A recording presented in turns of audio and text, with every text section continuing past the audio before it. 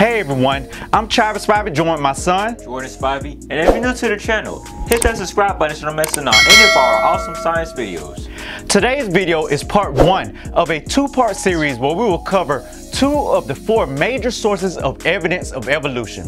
The 4 major sources of evidence of evolution are the fossil record, embryology, comparative anatomy, and molecular biology.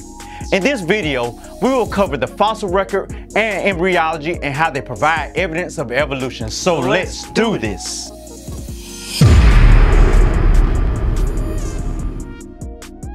Our learning target for today is I can explain how fossil records and embryology provide evidence for the evolution of species over time. When Charles Darwin first proposed the idea that all species descend from an ancestor, he performed an exhaustive amount of research to provide as much evidence as possible. Today, the major pieces of evidence for this theory can be broken down into 4 parts, including fossil records, embryology, comparative anatomy, and molecular biology. In today's video, we'll answer 2 questions. First, how do fossils demonstrate that species of organisms have evolved over time? And second, how does studying embryos show that species of organisms have evolved or changed over time? Let's start off with fossil records first. Fossils are a window into the past. They provide clear evidence that evolution has occurred. Scientists who find and study fossils are called paleontologists. How do they use fossils to understand the past? Consider the example of the horse shown below. The fossil record shows how the horse evolved. The oldest horse fossils show what the earliest horses were like. They were about the size of a fox. They had 4 long toes and their molars or back teeth were short and flat. This suggests that they lived in marshlands with short trees and bushes that had soft leaves. Through time, the climate became drier and grasslands slowly replaced the marshes. As a result of the environment changing, the population of horses slowly evolved over time to best survive in the new environment. If the marshes were replaced with grasslands, then the soft leaves of the marshes were replaced with tough grasses and seeds. Their molar or back teeth became longer and covered with cement over time to adjust to the different type of food supply. The evolution of their teeth enabled horses to grind tough grasses and grass seeds without wearing out their teeth. Also, if the marshes turned into grasslands, the horses that were taller could better see predators while they fed in the tall grasses. This gave them an advantage over shorter horses. Take a look at the fossil record. Notice how horses grew taller and taller over time. This was also in the horse population's best benefit in order for them to survive. Lastly, since the marshes turned into grasslands, 4 toes were no longer needed to move around. It was more advantageous for horses to have fewer toes so they could move around faster. Fossil records show that they evolved a single large toe that eventually became a hoof. This single hoof allowed horses to run faster and escape predators. All 3 of these pieces of evidence from the fossil record show how natural selection occurred in the horse population to allow them to better survive in their changing environment.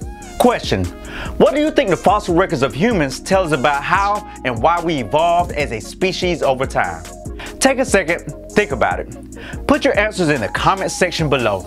Now let's see how comparative embryology provides evidence of evolution.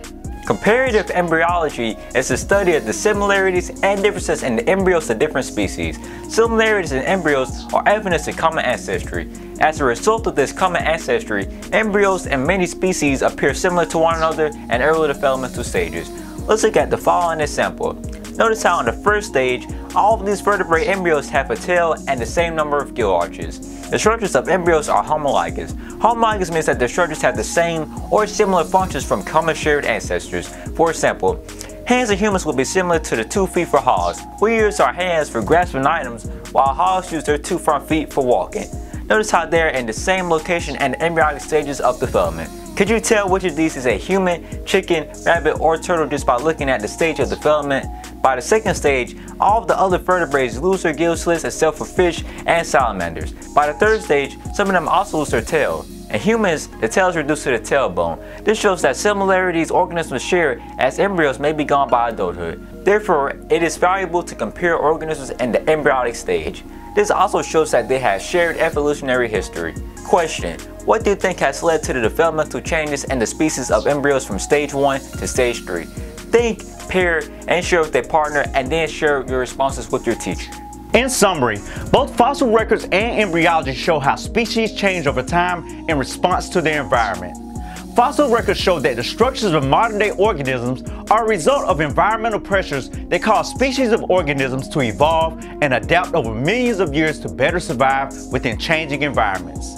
I wonder what would horses look like 100 years from now? A better question would be, what would the environment look like 100 years from now? As we all know, the environment dictates how species evolve and whether or not they survive or become extinct. Embryology shows us how similar some of our species are from the very beginning. This suggests that we had a similar common ancestor and have evolved through speciation to fulfill different niches or functions in life. Stay tuned for part 2 of our 2-part series breaking down the evidence of evolution, where we take a deep dive into how comparative anatomy and molecular biology provide evidence of evolution. And that's our video for today.